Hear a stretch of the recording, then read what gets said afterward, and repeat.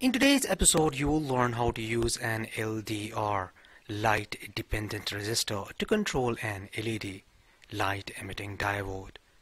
The LED will be turned on and turned off depending on the light intensity in the room. This project can also be used for day and night detection. The components that we will be needing for this tutorial are: number 1, Raspberry Pi. The one I'll be using is Raspberry Pi 3B+. You can also use any other version of Raspberry Pi. Number 2, 5V 2 amps adapter, or you can also use a power bank. Number 3, an LED. The longer leg is the anode and the shorter leg is the cathode. Number 4, a 330 ohm resistor.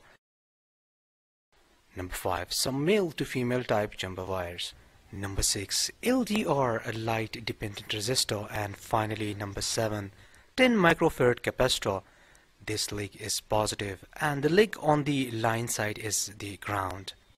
These components can be purchased from Amazon. The components purchase links are given in the description. Let's get started. This schematic is designed in Ksoft Eagle 9.1.0 version.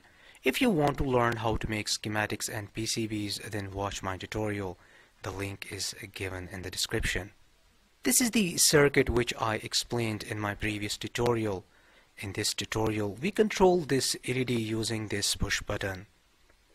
Now let's make this a bit complex by adding an LDR. So this time we will control this LED using an LDR. Let's modify this circuit by adding an LDR and a 10 microfarad capacitor.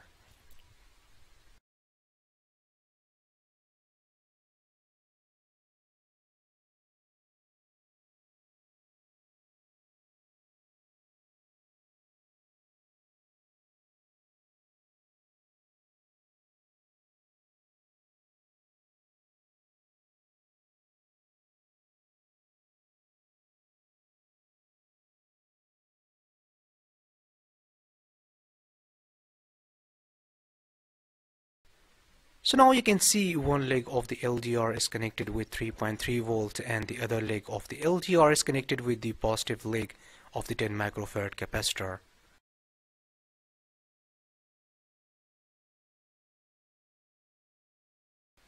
While the other leg of the capacitor is connected with the ground. Now take a wire from the middle and connect it with pin number 7 of the Raspberry Pi. Our circuit diagram is completed. So LED is connected with pin number 7 and the RC circuit is connected with pin number 7.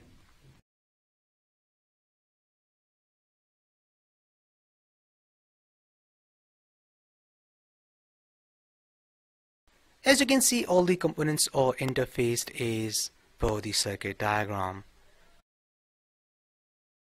As you can see, the LED is connected in series with a 330 ohm resistor.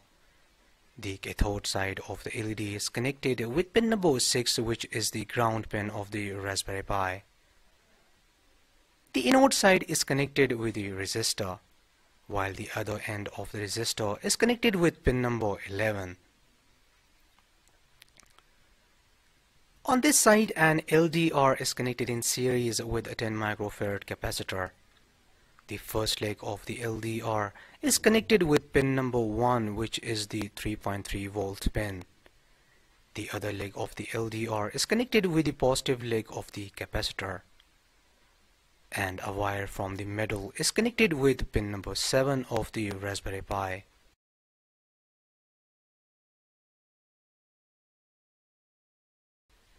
And the ground leg of the capacitor is connected with the ground. So that's it. Now let's power up a Raspberry Pi. Now we are ready for the programming. As you can see, no keyboard and mouse is connected and it has no physical connection with the laptop or an LCD. Because as I explained in my previous tutorials, we will be using the SSH network using the putty software to write and execute programs. So I recommend you should watch my previous tutorials. The links are given in the description, which completely explains how to set up your SSH network using Wi-Fi. Open the putty software Enter the IP address of your Raspberry Pi and click Open. Enter Pi as your login name and Raspberry as your password and click Enter. As you can see, we are logged in. Use clear command to clear the screen. Use the ls command to list all the files and folders. Open the YouTube folder by typing cd YouTube and press enter. Now use the ls command to list all the files.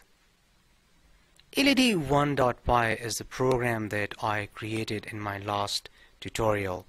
Now let's make another file with the name LDR and extension .py. Simply type sudo nano ldr.py and press enter. As you can see, an editor is opened. First we start by importing rpi.gpio time and then use the setMode function to specify the numbering scheme which will be used. I have already explained these three instructions in my second tutorial, so I recommend you should watch that tutorial. The link is given in the description. Then define a variable delay time and set it to 0.1. Later, if you want to change the delay, you can simply change this value over here.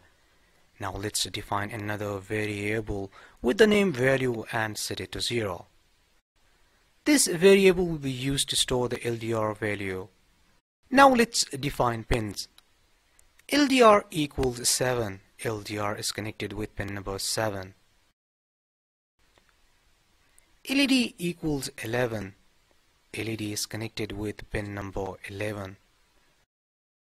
Now let's use the GPIO.setup function to set the LED as output. As you know, LED is an output device. Now let's use the GPIO.output function to turn off the LED. By default, we keep the LED in off state. Now let's make a user-defined function with the name rc_time. rc_time is a user-defined function and it takes one argument as the input, which is the LDR, as LDR is connected with pin number 7. Let's make another variable with the name count and set it to 0. First set pin number 7, which is LDR, as output. For this, use GPIO.setup function.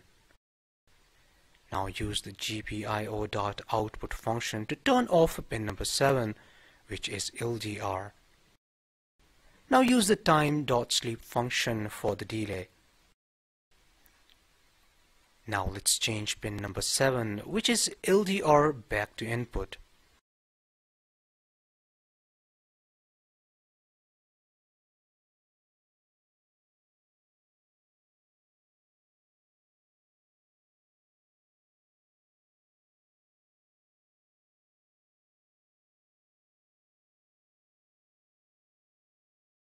Now let's make an infinite while loop by simply typing while true. Now let's print the LDR value. For this, we use the print function. First, store the LDR value in variable value. Value equals rc_time function and use the print function to print this value. Now let's use if conditions to turn on and turn off the LED. The value 10,000 is selected after testing this project in my room.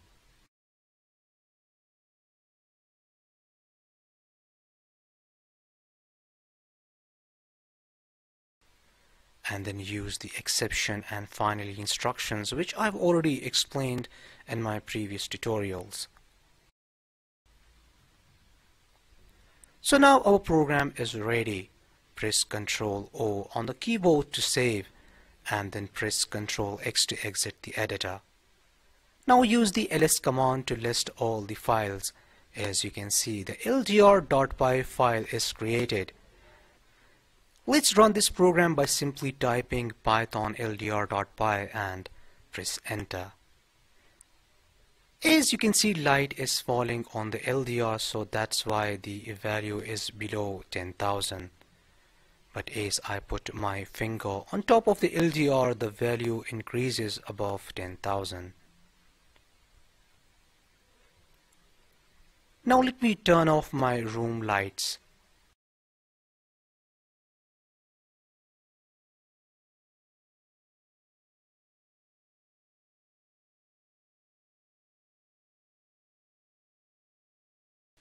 As you can see, by turning on and turning off my room lights, I can control this LED.